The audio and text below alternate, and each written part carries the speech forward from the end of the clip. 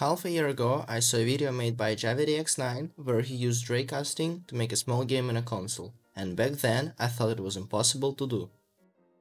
Raycasting is a method which was used to render Pseudo 3D games before. Wolfenstein 3D uses raycasting, but it's a little bit more advanced there. So how does it exactly work? At first, it casts a ray from the player, and if there is an intersection with the wall, it draws a line based on the distance. So when the distance is small enough, the line takes the whole height, and as the distance gets bigger, the line gets smaller. It was obviously a very brief explanation. Let's go further. Firstly, we should understand what information we have. We have a map which is stored as an array, and here 1 stands for walls and 0 stands for empty spaces. Also we have a player that stores field of view, position and direction. It's better if you organize the tasks. So the first one is going to be calculating distance. It consists of finding horizontal and vertical intersections and then getting the smallest one. And the final step is rendering. I'm gonna start with finding horizontal intersections.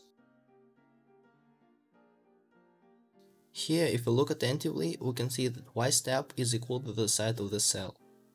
And from math, we know that the ratio of y step and x step is equal to the tangent of the angle between them, because they form a right triangle. Moreover, y step and x step are always the same. And the angle is the same because horizontal lines are obviously parallel. Therefore, we can calculate x step. But before we can iteratively add x step and y step, we have to calculate y nearest and x nearest. Firstly, we have to calculate y nearest. That's how we can calculate it. Warning, we divide player y position by the side of the cell evenly.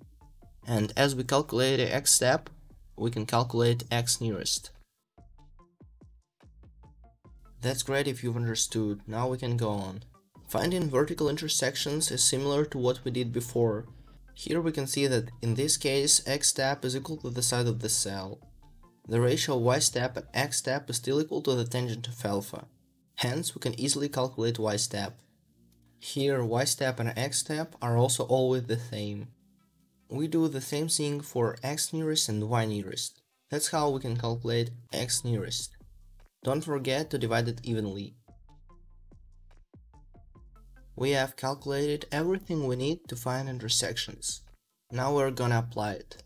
At first we add x nearest and y nearest to the player's position projection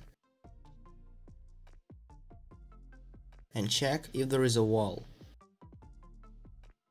And if there is nothing, we add x step and y step and check for intersection until we have one. That's how finding horizontal intersection works. Here you can see that it also detects vertical intersections.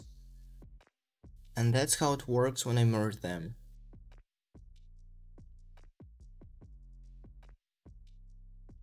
Hopefully you got everything I said before and we can go on. This part was a little bit tricky for me. Alpha stands for field of view and h equal to the side of the wall. Here we face with the tangent again. Thus, we can calculate the ratio of the line. And therefore, based on the ratio, we can calculate the half of its length. And the closer the player is, the bigger the wall seems. Now it's time for the final step. Here we have to calculate the step, and for it we divide field of view by the width of the screen.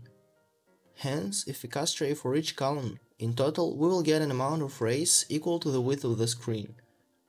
We can see that if we cast as many rays with this step, it gives us the field of view. So it doesn't matter what field of view or screen width you have. The image will just stretch or shrink.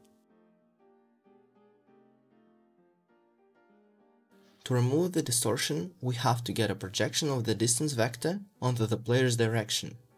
And for it, we multiply the distorted distance by the cosine of the angle between them.